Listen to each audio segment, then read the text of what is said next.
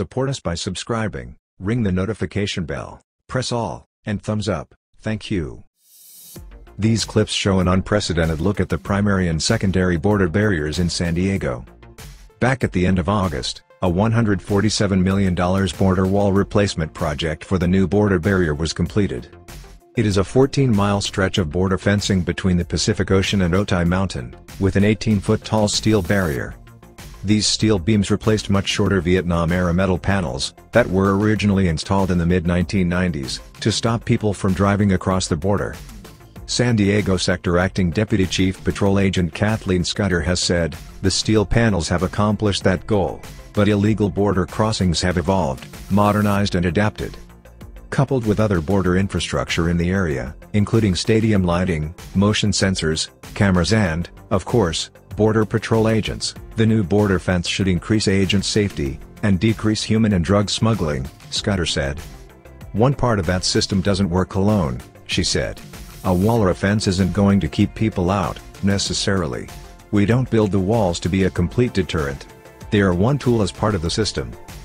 Those individual parts of the system performing together give Border Patrol agents the ability to work smarter with finite resources to secure the southern border." Border Patrol agents have said the taller steel beams are an upgrade from the Vietnam-era steel panels in two major ways. First, the Border Patrol agents can see through spaces in between the steel beams, so the agents won't be caught off guard by people running up to the fence or even throwing rocks over the structure.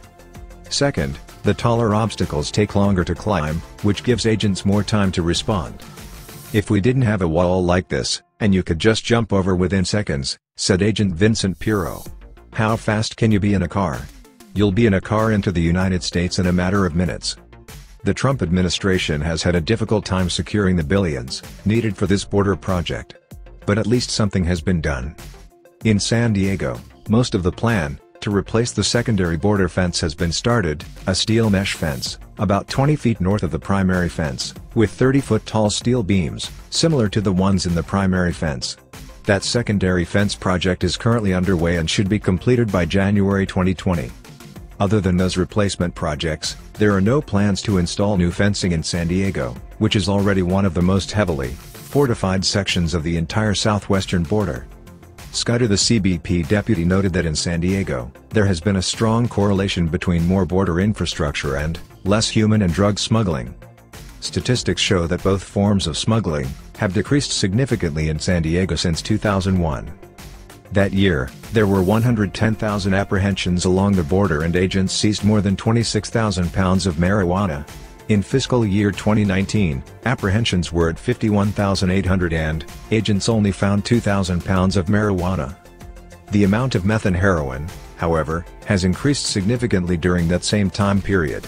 Agents seized 18 pounds of meth in 2001 and almost 3,000 pounds in 2019.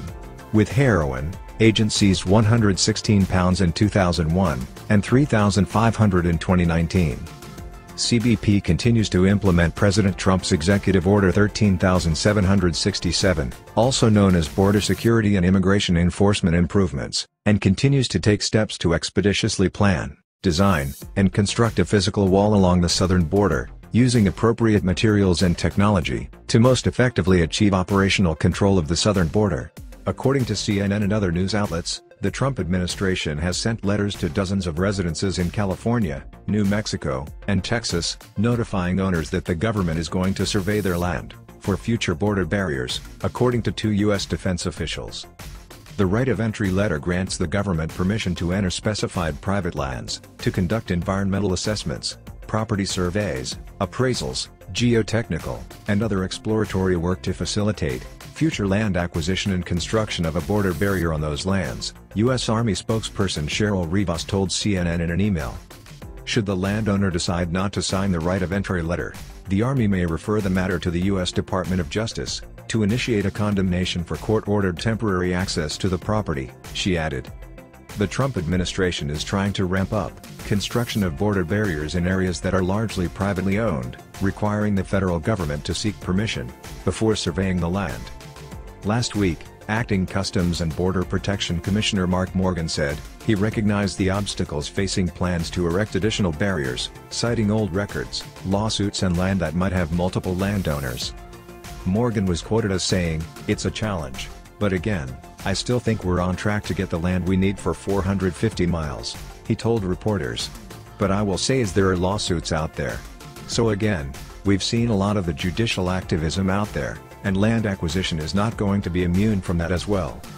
Officials said the projects on the land being assessed would use Pentagon money that the Trump administration redirected from various military construction projects, known as 2808 funds.